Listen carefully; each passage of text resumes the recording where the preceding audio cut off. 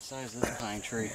Hi guys, it is a glorious day here in the collapse, literally in the collapse of global industrial civilization. I've been wanting to get out here since I started this channel. So where we are is in the middle of the Okefenokee swamp on Billy's Island.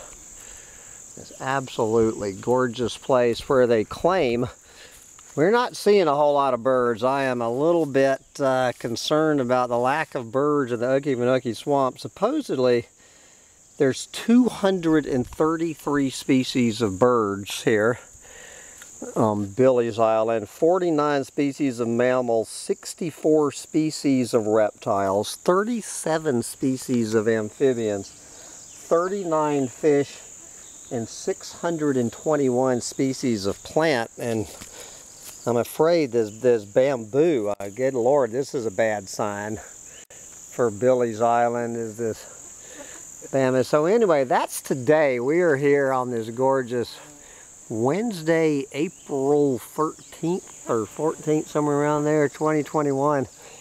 So here is follow the evidence. So the first people, those old noble savages, they lived on this island for 4,000 years. So we had the noble savages here for 4,000 years living here. And then I guess from 1870 to 1930, this was the Lee farmstead. A pile of bricks somewhere is all that remains of the Lee farmstead. They were evicted in 1932 when they made the things. Okay, the logging camp. All right, so we have the noble savages living here for 4,000 years. Then in 1918, the loggers came in. The logging industry brought to this island where we're standing over 500 people, a railroad, a theater, a barber shop, a doctor's office, a juke joint, school, and segregation to the island.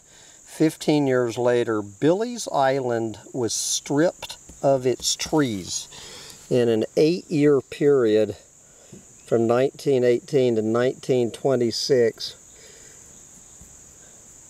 After the noble savages lived here for 4,000 years, in 8 years this place was stripped of its trees. And then so not a tree standing here in 1926, and then they created that refuge in 1937. So every one of these trees has grown here since 1937. But it is a fine, one of the few things that give me hopium here. 500 people taking out every single tree on this island.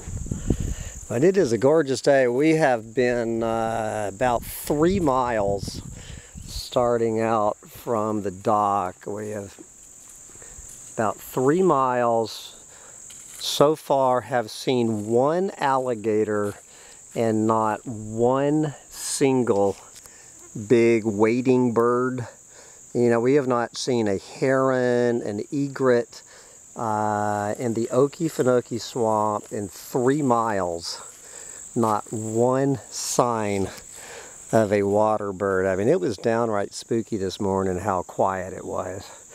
Right out of a Rachel Carson horror story. I mean,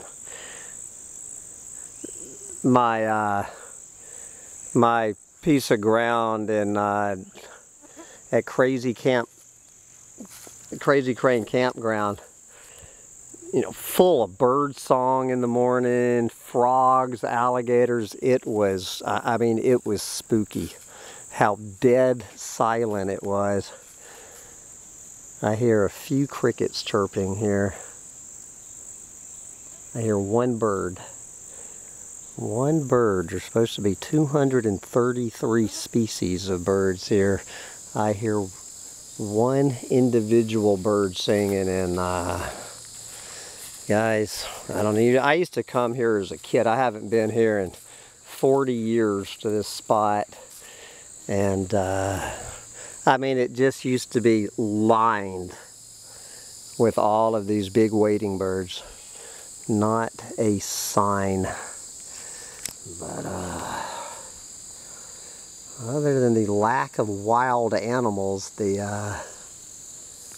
is fine to see nature reclaiming. Get out there and enjoy what's left of your nature before she really brings out the reclaiming.